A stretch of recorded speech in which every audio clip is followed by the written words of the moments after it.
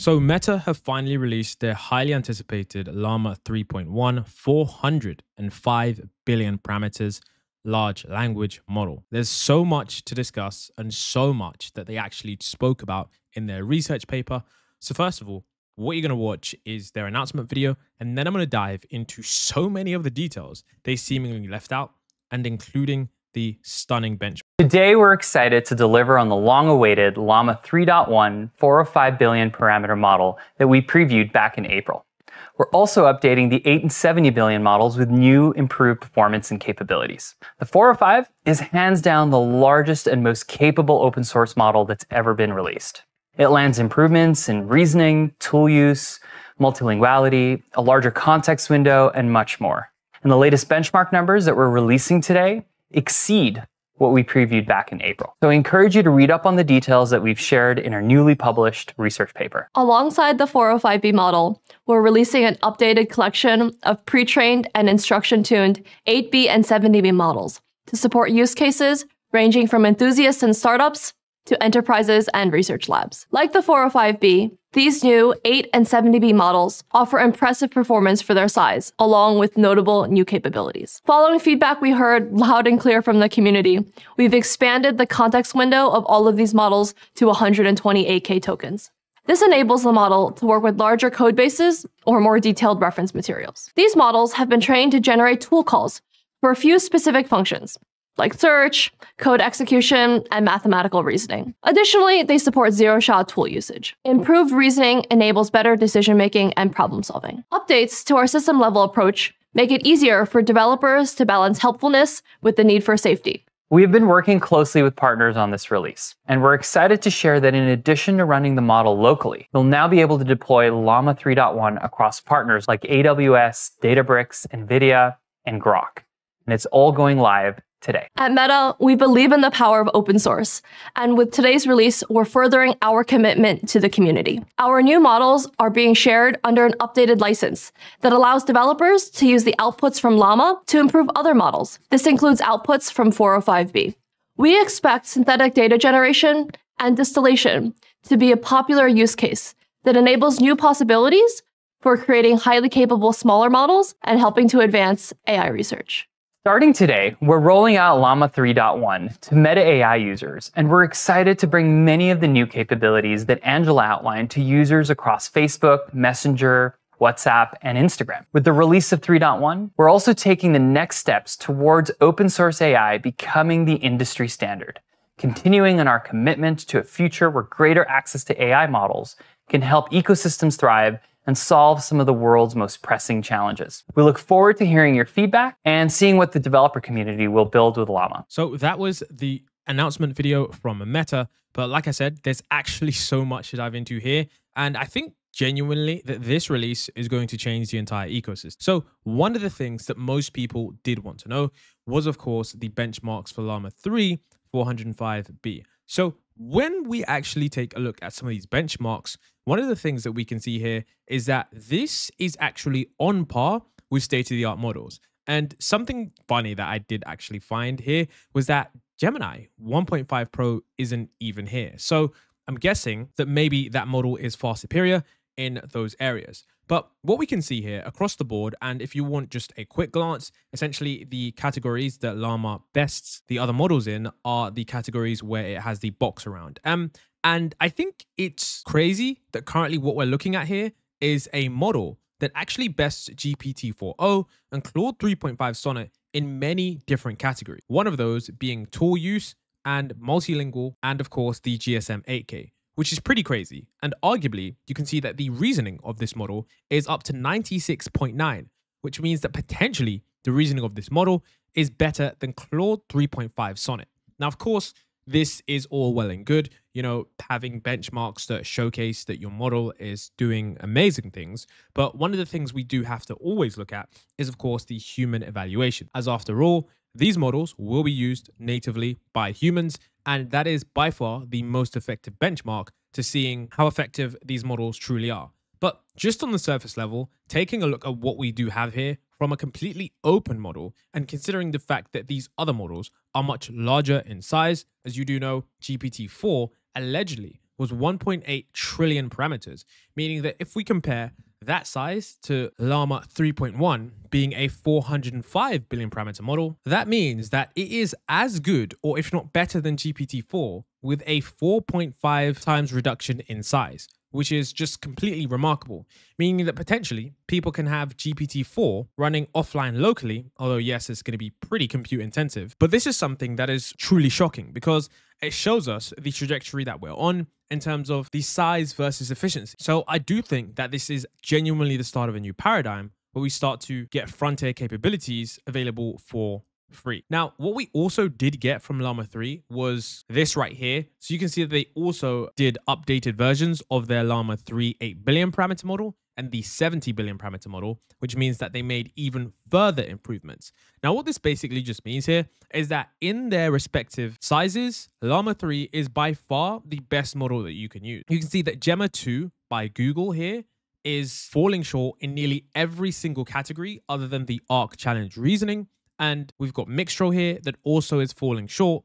And of course, you can see that Llama 3.1, the 70 billion parameter model, actually does far better than Mixtral, which is 8 times 22 billion parameters, mixture of experts, and GPT 3.5 Turbo. And to be honest, what I'm seeing here is that this Llama 3.1 model, it isn't just marginally better than the other models at their respective sizes. We can see that not only does it surpass them in all of the categories, it manages to surpass them in a clear margin, which is incredible, like genuinely incredible. So overall, if you are someone that is using these small models for whatever tools that you might want to use them for, you can see that Llama 3.1, a 70 billion parameter model, is super effective. Now, like I said before, if we look at the human evaluations for this model, what we can see here that it does hold up respectively against state-of-the-art models. What we can see here is that around 70% of the time to 60% of the time, or 70% to 75% of the time, it either wins or ties with state-of-the-art models. That is really impressive considering the size difference and the cost to use these models. I mean, imagine having an unlimited version of Claude 3.5 Sonnet. I know so many people that are building with those models that unfortunately run into issues because the model is just very expensive to use. So this shows us here that versus GPT-4, it wins a lot more, and versus GPT-4o, it does win a little bit less, but it's still very respective considering how small the model is. Now, I know it's still pretty big, but compared to the other model sizes, this is just something that we never thought we'd see. Now, something interesting that they also managed to talk about was they managed to talk about how this model was a bit different in terms of the architecture.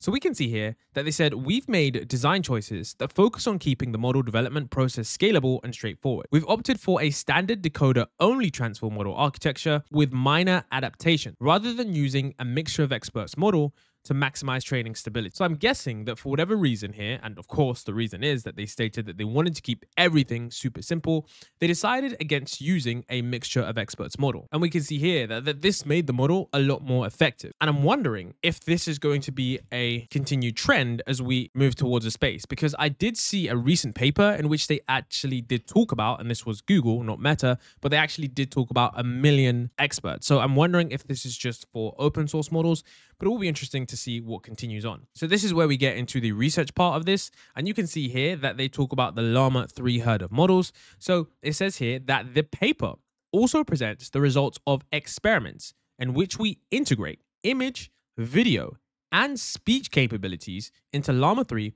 via a compositional approach.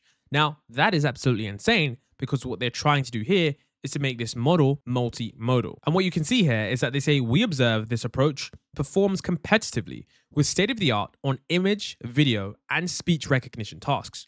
The resulting models are not yet being broadly released as they are still under development. So essentially what they have is they have image, video, and speech recognition tasks which they can use, but these are still under development. And some of the stuff that I'm seeing in this research paper shows me that they're actually pretty good. So what we can see here is that they said, as part of the Llama 3 development process, we've also developed multimodal extensions to the model, enabling image recognition, video recognition, and speech understanding capabilities. They're still under active development and not yet ready for release. In addition to our language modeling results, the paper presents our initial experiments with those multimodal models. So what you can see here is Llama 3 vision, and we can see that this model actually does really well at vision tasks. And some of them, it even manages to surpass state-of-the-art models. So it says image understanding and performance of our vision module attached to Llama 3. So this looks rather effective because there aren't too many differences in terms of how it performs. We can see that it performs a lot better than GPT-4 Vision.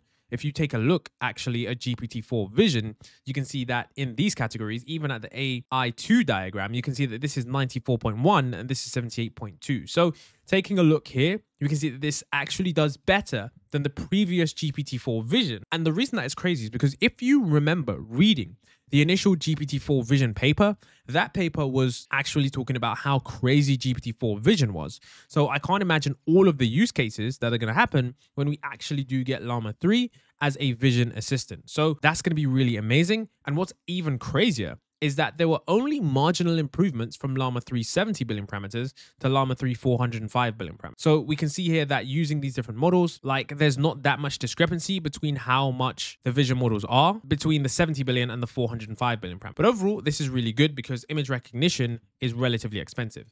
Now, we've also got video understanding. And what's impressive here is that if we actually look at Llama 3 70 billion parameter model, the video understanding model, that video understanding model actually performs better than Gemini 1.0 Ultra, Gemini 1.0 Pro, Gemini 1.5 Pro, GPT-4v, and GPT-4o. So that's pretty incredible that they managed to surpass steady up in terms of the video understanding model. And I got to be honest, whilst yes, you could argue that Gemini 1.5 Pro, the video understanding is long context, so it's kind of different in the sense that it can understand what's going on over 2 million tokens. I still find it incredible that such a small model is able to compete and be on par with these giant multimodal models. Now, additionally, what we can see here is one of the features that they actually spoke about, which is essentially the audio conversations. So you can see right here, this is a screenshot from where someone is having a conversation out loud. I guess that you could say this is quite similar to GPT-4o, you know, the version of ChatGPT that you can actually talk to like it's a person. But you can see here that it's pretty crazy in the sense that it's able to understand many different languages and it's able to understand that through natural speech and not just text, which is a little bit different because understanding the pronunciations of certain words and of course how those words are spoken is a really big thing in terms of using AI. Now, another thing that they also showed was this tool use. And we can see right here that if we actually take a look at what's going on, it says, you know, can you describe what's in this CSV? Then the model is able to identify exactly what's going on in this CSV, which is really nice because a feature that I didn't mention was actually that Llama 3 is actually 128 tokens long. So it's a longer token context length model. And then you can see right here, it says, can you plot it on a time series? So what it's also able to do is it's also able to use tools to execute different things. So you can see right here that the model is able to essentially bring up this graph, which is really nice.